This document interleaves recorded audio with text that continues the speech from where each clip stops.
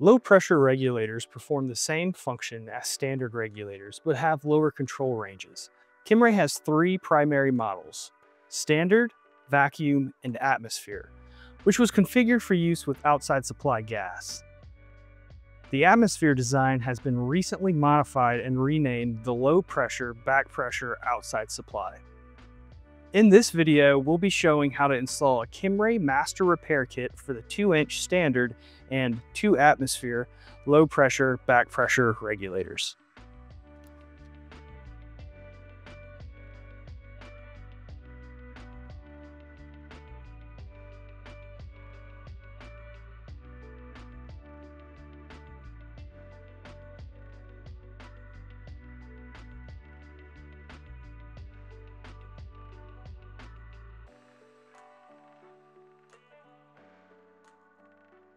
To begin disassembly, use a 5/16 wrench to loosen or remove the adjusting screw to release spring tension.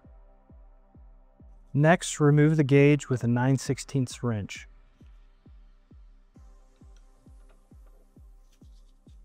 Use a 3/16 hex key wrench or socket to remove the 6 bonnet bolts and set the bonnet aside. Remove the spring plate and spring. Then, remove and discard the gasket. It may be in the housing or stuck to the bonnet. Remove the diaphragm nut with a 1-inch socket wrench. Remove and discard the O-ring. It will either be on the stem or have come off with the nut. With a 9/16 and 11/16 wrench, remove the bolts and nuts, then remove the upper pilot housing.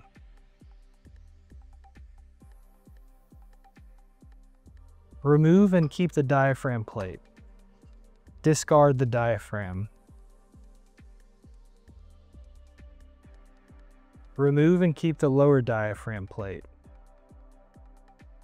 Use an 11/16 wrench to loosen the tubing connectors.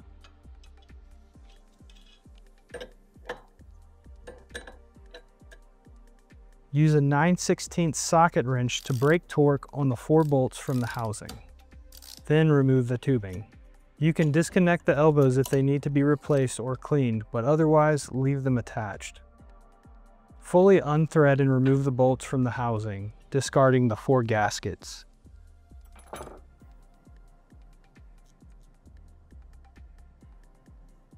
Discard the booster spring.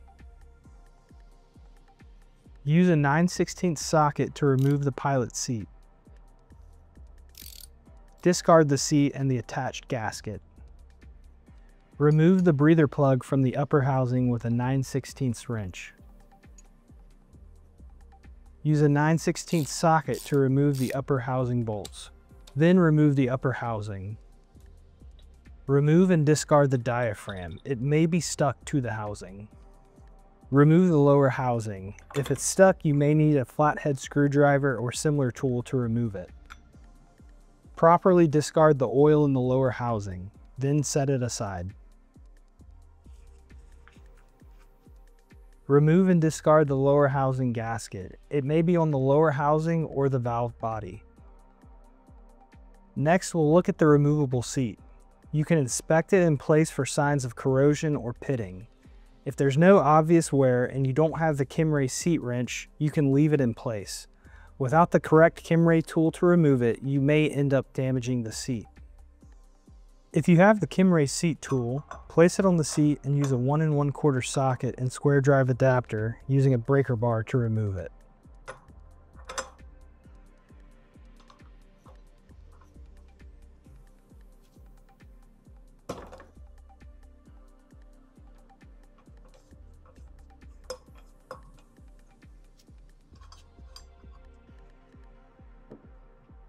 Remove and discard the gasket from the seat.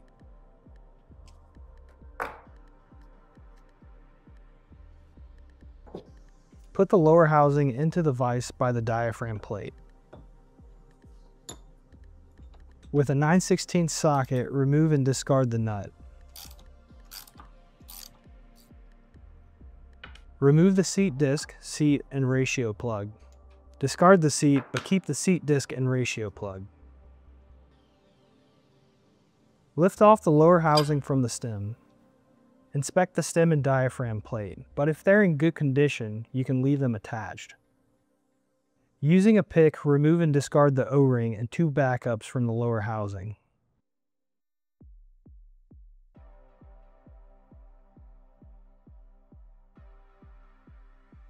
Place the lower pilot housing in the vise. Hold onto the stem hex with one hand and use a 9/16 socket on the pilot seat to separate the components.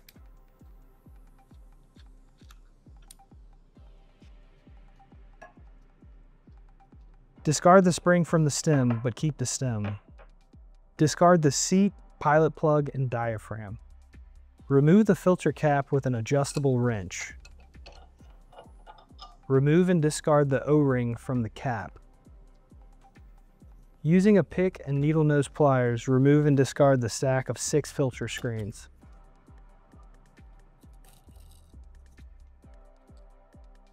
There are only a few differences for the OBPA disassembly. The first difference is that instead of a filter, there will be a T connector to remove. Once you separate the stem and seat, the pilot seats will be reversed from the OBP model. This does not impact the disassembly process, it will just look a little different. Instead of a breather plug, you'll remove the compression fitting from the upper housing. Clean every part and clear all debris using a wire brush or rag. If you're in a shop, you can use a parts washer. If you're in the field, you can use a degreaser. Make sure that all communication ports, such as in the upper housing and the breather plugs, have been cleaned thoroughly and that any thread tape has been removed. Now we'll begin assembly using the Kimray repair kit. From where we left off in disassembly with the filter body in a vise, insert the 6 filter screens. Use a pick or small flathead screwdriver to push them into place.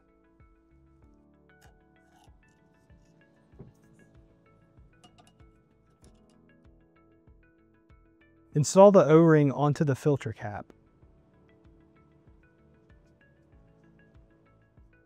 Lightly apply oil to the O-ring and install the filter cap onto the filter body with an adjustable wrench. Place the stem into the vise with the female threaded end facing up. Place the conical spring widened down into the stem. Place the lower pilot housing onto the stem, painted side facing up. Install the diaphragm onto the pilot seat.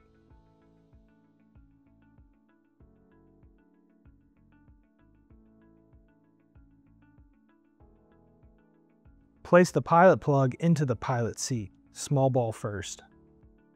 Holding this assembly by the small ball of the pilot plug, hand start it into the pilot housing. Fully tighten it with a 9/16 socket, but do not over tighten it. This assembly should have play in it when removed from the vise. Place the diaphragm plate with the stem attached into the vise. Slightly stretch it back up out like a spring. Insert one end into the lower housing and use a pick to rotate it counterclockwise until it's fully installed.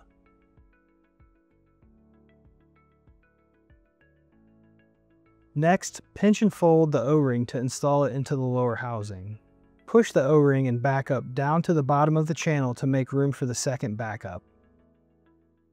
Insert the second backup into the lower housing and rotate counterclockwise as before.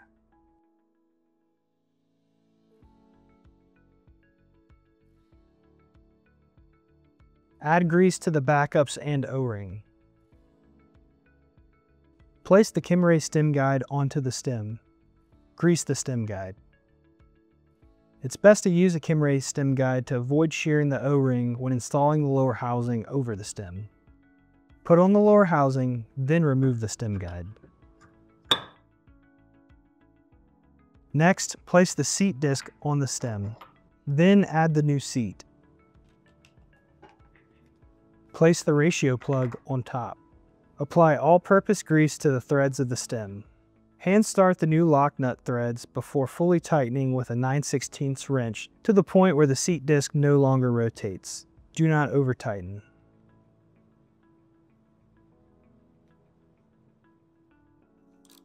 Apply all-purpose grease to the lower housing shoulder. Place the gasket on top, then apply grease to the gasket. Remove the lower housing from the vise and make sure that the lower stem can move freely.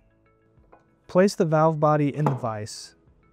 Add grease to the threads of the removable seat. Then install the gasket onto the seat.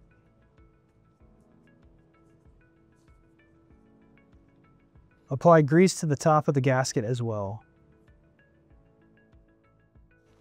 Install the removable seat with the Kimray seat tool.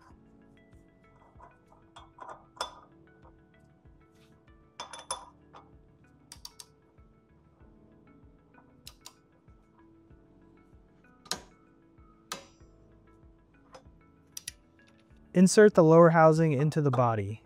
Make sure the breather plug hole aligns with the back side of the flow arrow.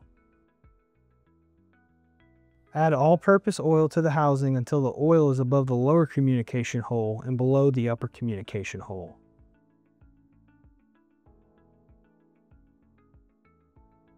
Being careful not to pinch your fingers, push down the diaphragm plate directly on top. Install the main diaphragm onto the lower housing assembly, bevel side down. Place the upper housing on top of the lower housing, aligning the breather plug port between the outlet holes in the body. Start the bolts by hand, then fully tighten them using the torque star pattern. For 2-inch, 3-inch, and 4-inch regulators, tighten to 25 to 30 foot-pounds. Install the breather plug using a 9/16 wrench. Turn it so the opening faces down. Place the gasket on the pilot seat. Hand start the pilot seat, then fully tighten with an 11/16 socket. Do not over tighten. Install the booster spring. Place the pilot housing assembly on the upper housing. Make sure the pilot plug is centered with the spring and the lower pilot housing port to face upstream. Install a new gasket onto each of the bolts.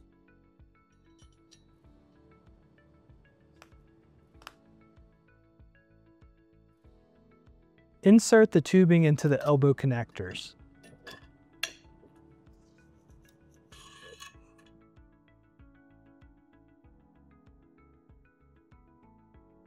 Fully tighten the bolts to 20 foot-pounds with a 9/16 socket and a crisscross pattern. Start the compression nuts onto the elbows by hand and then fully tighten with an 11/16 wrench.